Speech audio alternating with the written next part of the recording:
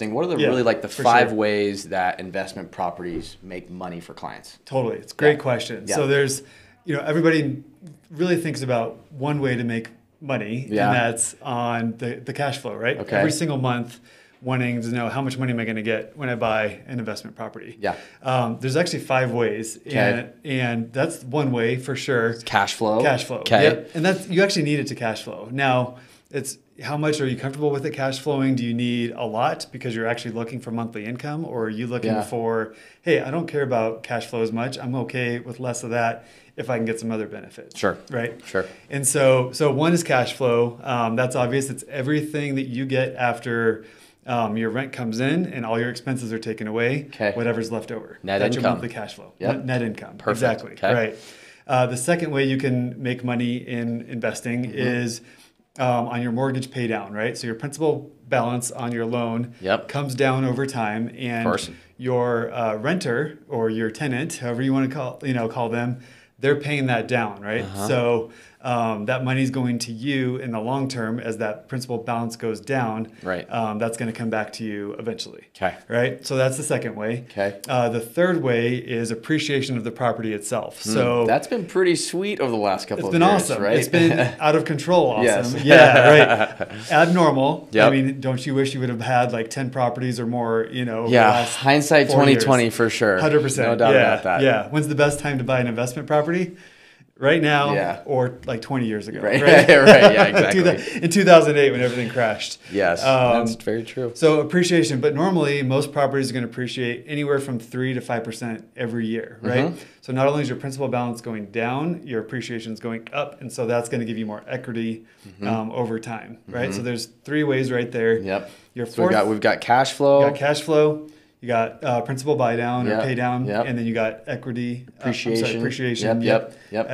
Year over year, right? So those things are all happening throughout the year. Yes. The next thing is when it comes to tax time, right? So there's quick People- disclaimer. A lot of people don't think about this, lot though, of the people don't tax think about benefits, this. which is huge. It's massive. Exactly. It's massive. More It's than actually- more than anything, really, right? Yes. Like when you're writing off all the depreciation, your expenses, and just having a mortgage That's too, right. right? All of that. That's so right. yeah, I guess talk more about what that looks like. Exactly. It's actually something that there's a lot of things you can do there. And of course, I'm not a tax professional. Ryan's not a tax professional. Yeah, underneath here, contact disclaimer, your CPA. Contact right? there. Yeah, exactly. So we'll speak in general terms about Yep. it, but you mentioned depreciation. So Yep.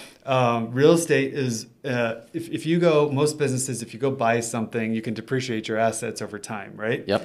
Well, real estate's the one asset you can buy that you can depreciate, but it's also going to appreciate, just like we talked about, right?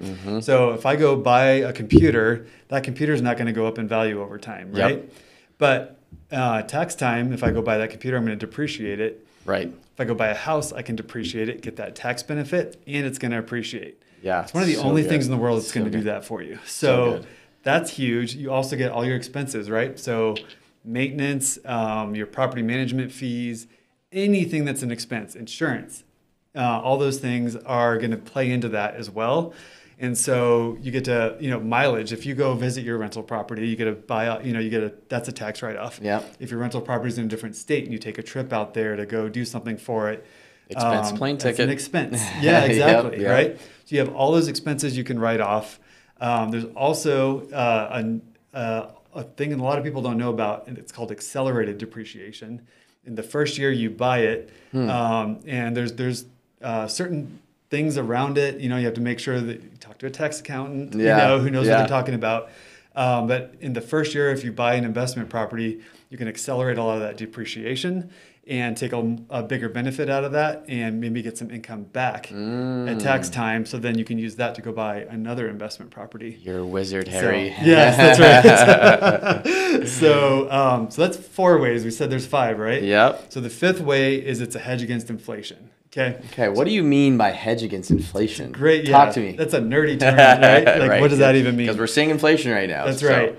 Think about it. This is the best way to think about it, right? If I have my mortgage payment, I know this is not what most mortgage payments are right now. But let's say it's $1,000 mortgage payment every month. Just for the sake of simplicity here. For simplicity, yeah, exactly. So I have $1,000 a month.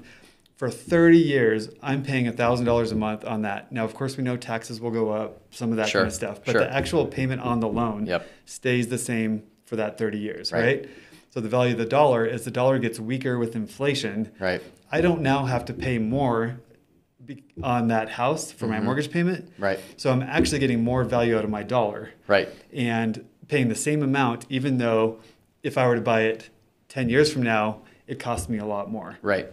And that ties into your cash flow analysis. That's right. Right? Because a lot of investors are maybe even comfortable with a little bit of an even or even negative cash flow for year one. For sure. Right? Yep. Rates are There's high. a stabilization period that can happen there. Exactly. Yep. Right? Depends on what market you're in right now. But Denver market, we're in a pretty hot market. You know, we're not getting houses for very cheap. And so unless you've got a big down payment, right, you may be in that category. That's but right. if you look at this like a long-term investment, as you most likely will, you can see what the general trend is going to be. I mean, this time last year, rent was increasing 18% year over year. That's right. You know, we're probably going to see closer to like home price appreciation, 3 to 5%. You know, but if you can, you know, expect that over time too, you're only going to see your wealth grow 100% in 10 or 20 years. Yeah, Right? and we're talking about long-term holds here. We're not talking about in a year or anything like that. Yep. This is over time. We're looking at the big picture of what investment properties do for you. And these things compound, like you said, rents will increase over time. Property, you know, values increase. That principal balance gets paid down. And here's the other thing that I think a lot of people don't think about. They think about, well, I'm going to have to pay for all those expenses out of pocket, right? Well, if you do it right and you're cash flowing and you have a good reserve balance as a part of that, you're not paying for anything. And that's the thing. You need to really have someone who can analyze these properties well with you, so that, you know, if I have a $5,000 reserve account and my water heater goes out and I have to pay $2,000, it comes out of that reserve account. And then the rent, that cash flow, builds that reserve account back up, right?